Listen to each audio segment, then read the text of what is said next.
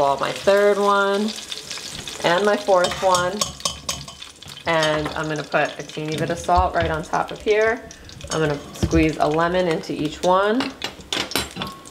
One here, one here, and that's it. I mean, literally, you're done with dinner. I'm gonna grab a plate and just plate one of them up for moi.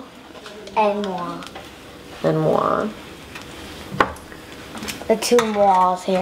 And again, on a normal night, I probably would have Pasta or something. No, well, not pasta, because, you know, couscous is the rice pasta.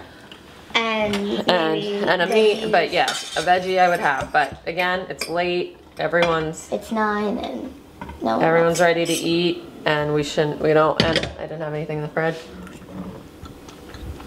And is it really like hot? As in no, you want to try one? It's not hot. Oh. And then I'm just gonna try this pork. Good. Really good. So remember, there's some bones in here, but so on this side, I'm gonna just cut up the pork here. And this had mustard in it, sage, and there's a teeny bit of pink.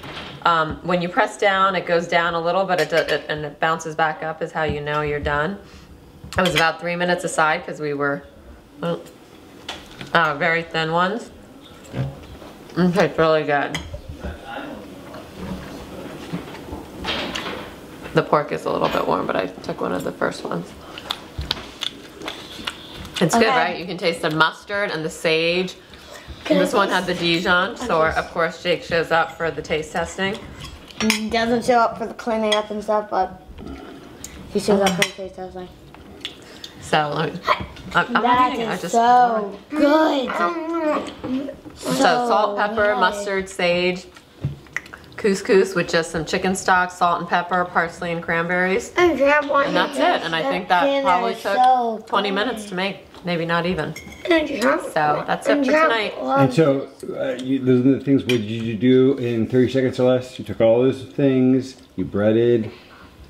Just to review. Oh, to review. So the couscous takes 5 minutes to cook. You put chicken broth into 1 cup. It's 1-to-1 ratio. So if you're making 2 cups, you put 2 cups of chicken broth. Stop it right now, honey bun. And then both of you. And then get it to a boil. Put your couscous in. Just stir it up. Take it off the heat. Cover it for 5 minutes. And then for the pork, they were already thin cutlets of pork, but you can pound them flat if you want to. They're about a ½ inch thick. I took, and instead of the usual breading, I just put mustard on each side of it, salt and pepper and sage, and then I put into panko breadcrumbs, which are Japanese. They're lighter, they're a little crispier.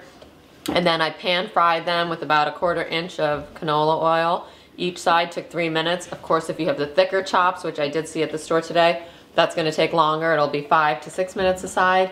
If you have the really thin cutlets, I use those sometimes. They're used for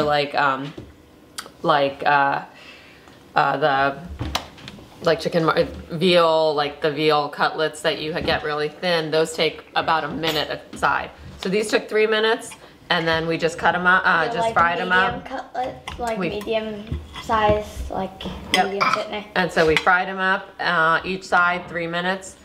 Let them rest for a minute out here. Put a squirt of lemon, a little bit more salt, pepper, and that was it. The whole meal.